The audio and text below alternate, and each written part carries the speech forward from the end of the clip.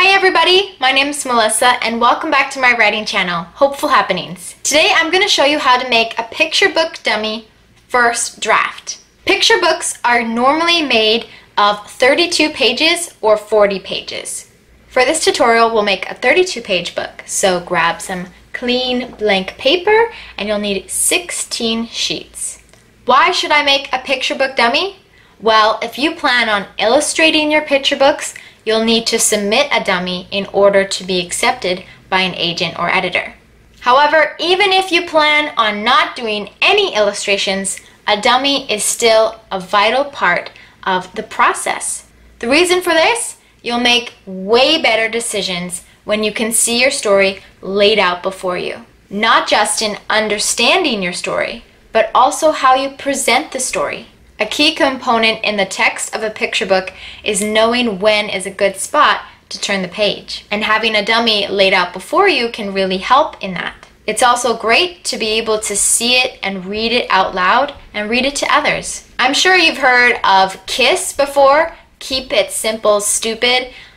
I'm going to say this applies for picture book dummies as well. Even if you are an artist, a dummy, especially your first draft, is not a place where you want to go all out on your illustrations. You may get too attached to a picture and not want to change it, even if it's not working.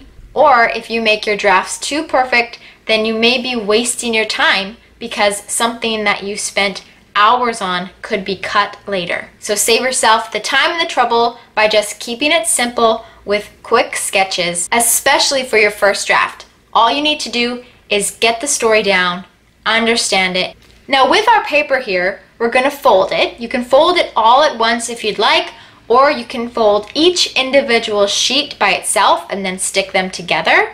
Here's a great time to consider if you would prefer having your book horizontal or vertical. Obviously this is most important if you're an illustrator, but even if you're not, it's good to consider what kind of things you would have. For example, if your book is mostly about people, characters, then you probably would have a vertical book. Or if your book has sceneries, landscapes, or invites your character to go on some kind of journey, then often a horizontal style book is better off. How you put your pages together is up to you. Since this is just a rough draft, it doesn't really matter. You can staple it, or you can poke holes in it and sew it together. I don't have a stapler right now, so I'll be sewing mine together.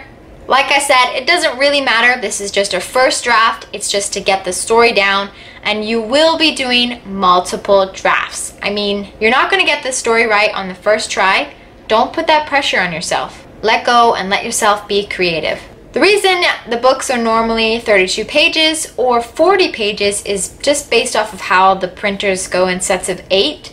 So it will actually cost you less to print 40 pages than to print like 35. Obviously things can change with your publisher, but just to keep it safe, write a story within 32 or 40 pages. Especially if this is your first book. You'll always have better odds if you follow the rules. Now the story does not start on page 1. We'll actually have other things that go before the story starts.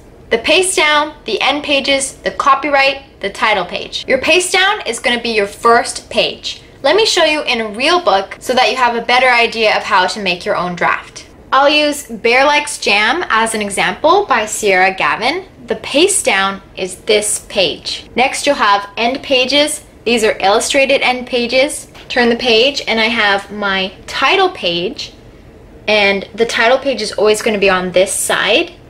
And then I also have the copyright right here.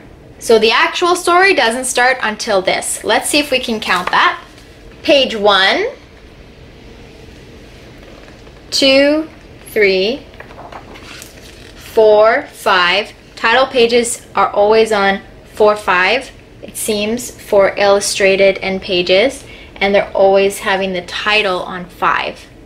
6, copyright, 7. This is where the story starts. I think a lot of books actually start on page 6, but this one has the copyright, which is totally fine.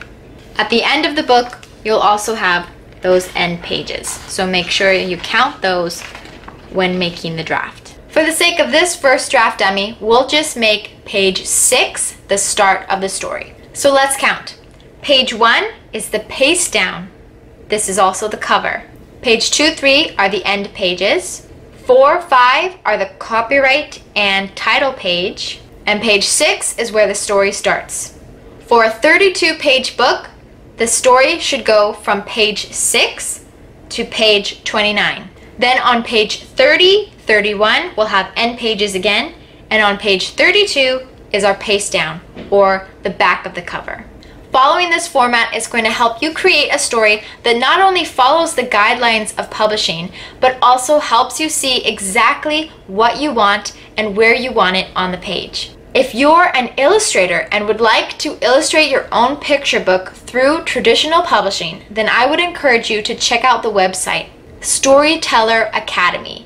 It's one that constantly talks about how to make dummies, and not just drafts like this, but using programs and different forms of illustration. I've learned a lot from them, so I just wanted to give them a shout out because I think what they're doing is awesome. So here's your finished picture book dummy template. Now you can start writing. Thank you so much for watching. I hope this video was educational and motivational to help you get your publishing goals in action. I post once a week on YouTube and I post daily on Instagram, giving you more writing tips there and sharing insight into my own debut novel, Sea of Kings, which you can actually pre-order starting now. I'll put the link down below. Stay safe. We'll see you next week. Bye.